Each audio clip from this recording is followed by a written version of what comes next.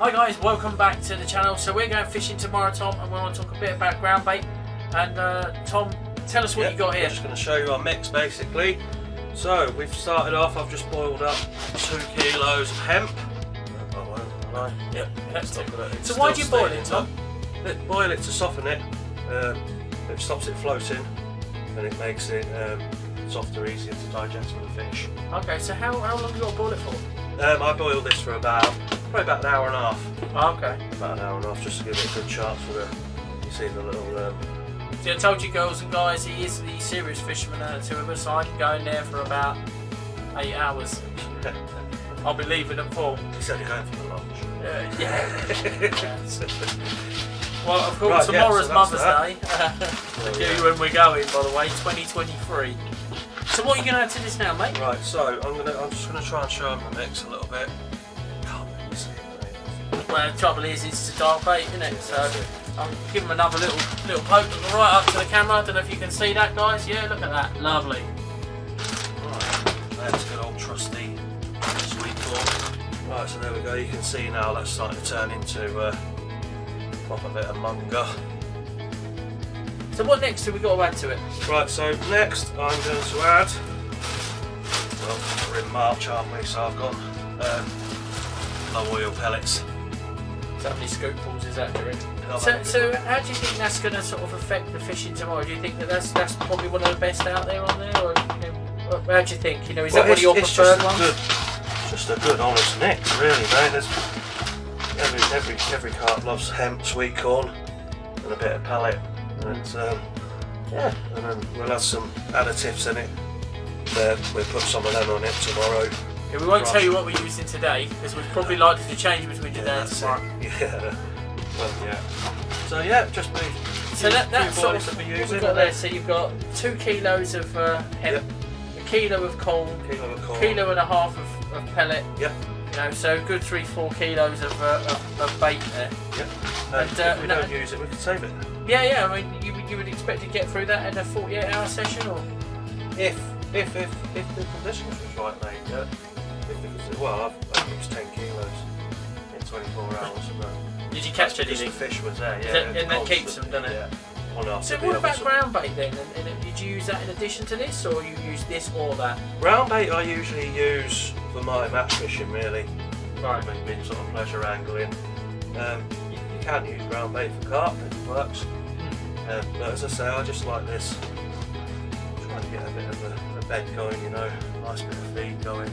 So I think tomorrow, Tom, I'm going to propose that the two of us do a bit of an experiment. So you guys don't know, but we've got a bit of a competition. We're going to get our own trophy. Yeah. Right, the winner's going to keep hold of the trophy, and we're going to, we get to, braggers' rights. I'm going to let you use this mix tomorrow, and I'm going to. Well, no, I don't trust it. Nothing wrong with that. But I'm going to mix ground bait. Okay. Yeah. And I'm not going to add all these additives into it and all the rest of it, right? So I'm going pure crushed hemp and breadcrumb. That's it. I'm not going to add anything else to it. See, guys, Tom is the fisherman. I just play at it. But I'm going to go and try a bit of that because I like old school baits. And this to me, lovely. Absolutely lovely, because Tom is a serious carper, right? So, and he's teaching me. So I want to try something tomorrow. Tom's going to use this. Yep. We'll talk to you about what boilies we're going to be using on the bank. I'm going to use a crumb and just a simple crumb hemp mix, ground bait. And let's see what happens. Tom 5, me nothing. Yeah, that's what's going to happen. Anyway, guys, we'll look forward to seeing you tomorrow on the bank. That's it. Yeah, see you on the bank.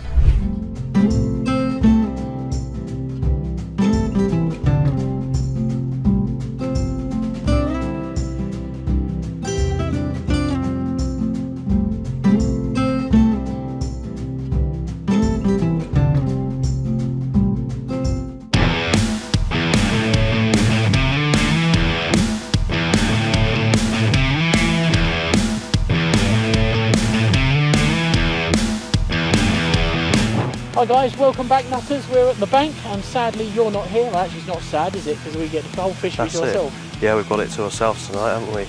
Decent sized lake as well. There's plenty of fish in front of us. We've seen them already. Yeah, a couple of mirrors and a couple of commons. I've been wandering around. And so tell me, Tom, where are we? We're in, we're at a lake called Silica Lodge Fisheries. That's in Scunthorpe. Yeah, it's sort of a park lake, this one, isn't it? It's, we're right in the middle of the houses. I don't know if you can see them, but sort of all the way, 3/4 of the way around this house is. Yeah, it's a bit of a parky lake. Lots of dog walkers, isn't there? Yeah, we've come onto the island, haven't we, really, yeah. to stay away from them. Yeah, we're situated in the middle, so that we've got, you can see this, so it goes around like a sort of horseshoe. So we've set up here so that we can see all of the lake, and well, we can fish most of the lake from this point, can't we? Well, we decided to come fishing on Mother's Day, which was not the best idea because we couldn't get the Yeah. early start for you, and I've got an early finish because of all of what I've got to do. That's it, yeah. You're here for 2 days, aren't you? Yeah, I'm here for 2 days, so I've not even got a rod out yet. All I've done is put a marker rod out, just felt about for some spots. I've found a nice clear spot. I'm going to put 2 rods on tonight. We'll show you that in a minute. But yeah, I'm knackered already. I've been up since 5:30. I've done Mother's Day already. Now it's on the lake for 2 days. That's it. Now we're on the lake for 2 days. Yeah. And then, like any good mother, wants her son to be happy, so he said, I'm going fishing. That's it. And so, I mean, we'll come back to what we're going to do in a minute with the tactics, guys. But it's quite a beautiful lake. We've already done the drone footage, which you hopefully have seen. And yeah, don't forget, keep your eye, and let's get some tight lines. That's it. Tight lines.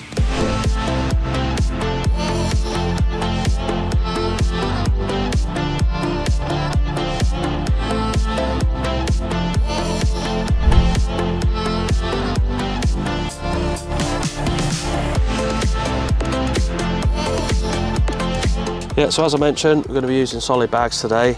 These are the Corda solids. There we are, size small, and I'll just show you how I set a bag up. I'm sure you've seen these before, but if you haven't, you're about to get a lesson in them. Right, okay, so my bag, got my mix here, stick mix. It's just literally a mixture of pellet, chopped boilies, a bit of hemp. If you can see that there, it's just nice small stuff, keeps all the air out of the bags, and it's quite damp. You can see it's not mega sticky, but it just holds together a little bit. Okay, so take my bag. What we'll do, just put a little tiny bit in, just work that down. Like that, just a small piece, nice and tight, and then from there, also drop my bait in. There we are, and I'll just work that nice and neatly to the corner. Oops, try not to drop it. Yeah, just work that to one corner. Make sure you don't nick the bag. Right, and then once that's done, we're going to go for another bit of bait. Get it everywhere, but I'll tidy that up later. There we are. Right, and then you should lose your lead. You just bash that down with the lead, covering all your bait up, making it nice and tight. I'll just get this tight, and then I'll show you the next stage. Yeah, go on, mate. They're all right. Right, okay, so that's that patted down, and all I'm going to do now is just position the lead in the centre. I'm just going to fill in around the gaps.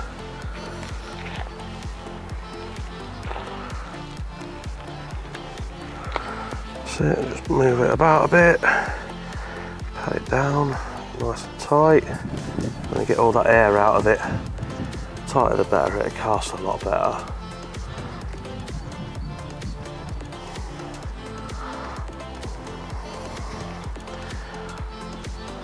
As I say, size small, these ones. I rarely have to go any bigger than that. And we're just twisting that. Just in the top. I'll wet my hands a little bit, or wet my fingers even. And just twisting that round nice and tight.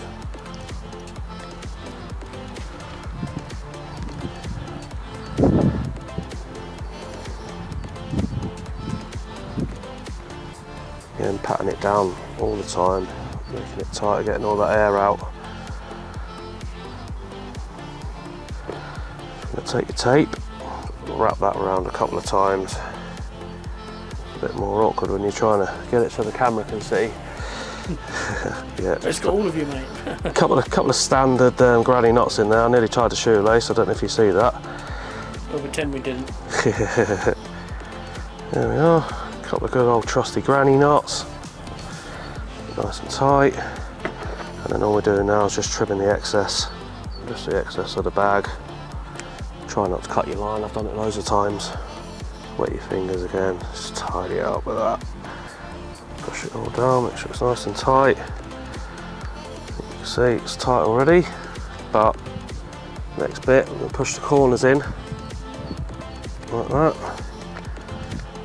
And you see you've got a little bit of a gap there, and then same the other side. And we're just holding it like that. That's it, just make sure it's held properly, yep. Shape it up a bit so it can fly better. And then so what he's doing now, girls and guys, is he's putting on wings. Yeah, that's it, mate. I'll just take my trolley tool, I'll just poke a few holes in it. Any sort of air remaining in there can escape. Oh, push it down. There you have a solid bag ready for casting. So the next bit is, Tom, are you actually going to cast it or are you going to bait boat it? I'm going to cast it, mate. Ah, But not just old yet. School. Old school, yeah. Alright, so this is rod 1 just about to go out. You can see it there, solid bag. Okay, so that's rod number 1 going out. Solid bag, nice little mix in there. We've got a trimmed down yellow wafter. Here we are.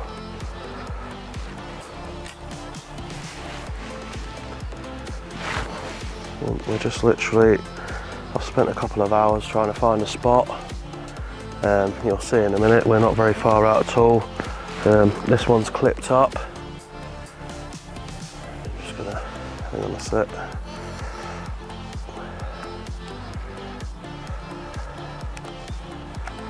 Right, let's get it sorted.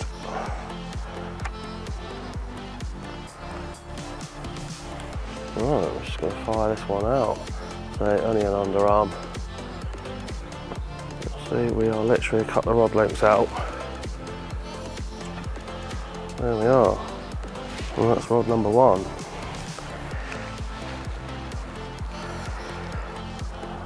Take it off the clip, don't need that anymore. That's that one set. Bobbing on. Light alarm on. Give it a tweak, see if it's working. There we are, we're on the money. Right, let's grab rod number 2.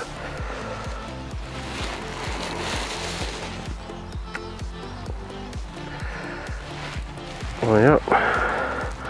Same sort of setup, this one. Solid bag again. And this one has got a white sticky bakes mulberry on this one. And see how we go. So we've got a yellow wafter in and fishing. Just about to put this one out. As I say, it's a white sticky bakes mulberry or mulbs. 2 on the same spot this time. So there's not much in the way of clear patches out there. I know we're fishing solid bags, but I do like a nice clean area if I can.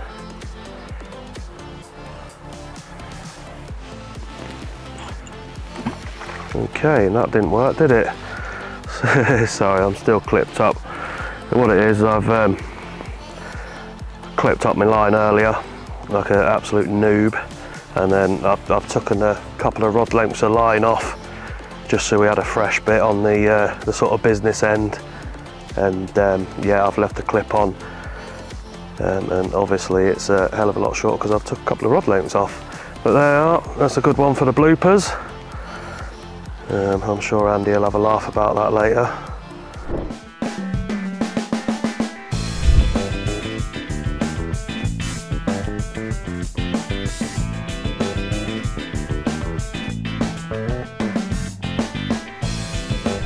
nearly thought I had a fish then, guys.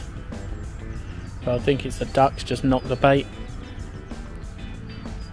which is really annoying. Anyway, guys, welcome back, nutters, to the fishing channel. So I just wanted to sort of go over what I got. I'm being a bit plagued by ducks at the moment and swan. So essentially on the one rod I've got a tutti frutti boilie out with a bit of crushed boilie, some crushed hemp and bait you saw us mix yesterday. On the other one I've got the one I caught the golden or the ghost mirror carp on the other day, which was the bread boilie, the 10mm. So I've got 15mm on one, 10mm on the other, and I'll just give you a quick show as to whereabouts they are. Okay guys, so yeah, as you can see, beautiful little fishery. I'm actually fishing the bread just up about where the swan's just crossed, and if you follow my finger around there, that roughly is about where the tutti frutti is. They did just knock my bait, those two ducks that are over there, but you know, no massive harm done. It's because they're going after the sweet corn and that in the hemp. And he's gone back under again. Anyway guys, I'll let you know how we get on, and yeah, we'll cut over to Tom, see what he's got going on. Okay guys, we just run off. Tom's on. I was just about to leave for the day. Look, he's got his little boat down here. Oh. I don't know what it is. Apparently it might be a tench. Oh dear.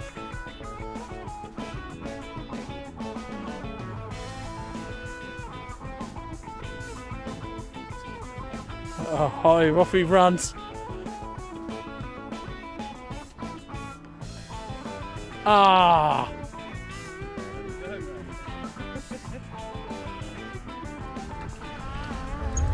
That is that. But they're feeding. Got the spot going. Never mind, mate. Yep. Oh dear. Get the old blood pumping.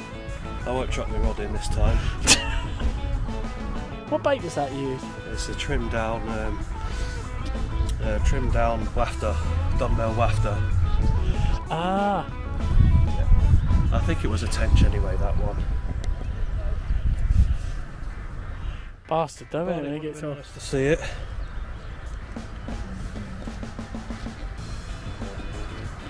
Never mind, mate. No. Oh, gutting. So we've got a new boat. So I think that I can't get the gimbal or the camera, so you might have to show them your one, mate. We've called your one is called the Error 404 Fish Not Found.